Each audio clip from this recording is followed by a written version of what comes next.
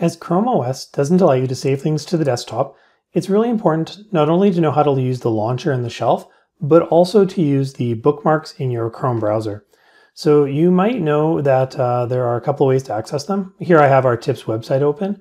You can bookmark that simply by clicking the right-hand side of the omnibar where there's a little star, and clicking that will allow you to click and quickly add a bookmark and put it in a folder if you have them organized that way.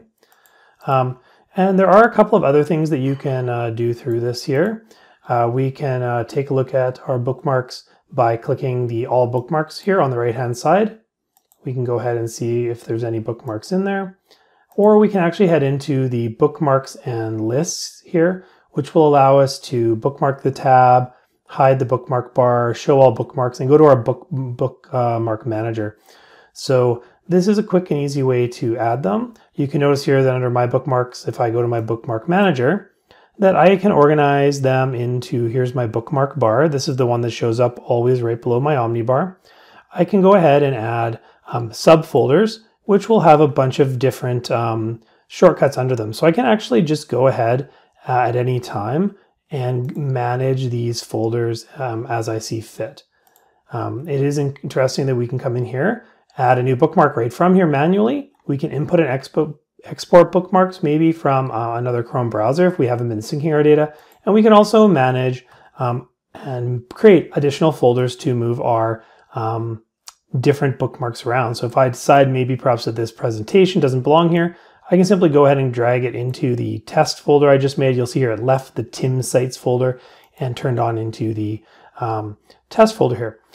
Great thing to help you here is that if you do have your profile syncing turned on when you're asked, when you log into any new Chrome browser or Chrome OS device, these bookmarks will follow you across all of your accounts. So you won't have to have bookmarks, say, saved on a desktop or email yourself links. You can simply bookmark it at home. As long as you're logged into your account, you have profile sharing turned on. And then when you head to work, that bookmark should be right there in that folder you created. And now as we can see here, those folders I'm creating are appearing in my bookmark bar if that's where I put them. If I don't want one to show up in my bookmark bar, I can simply move it down into this other bookmarks area. So I'll still have this whole other collection of bookmarks that just don't take up space here. And if I do have a link that I use all of the time, I can actually go ahead and just drag an individual website or link directly to my bar. And this is all drag and drop. We can just go ahead and drag things where we need them at any time in any of the menus.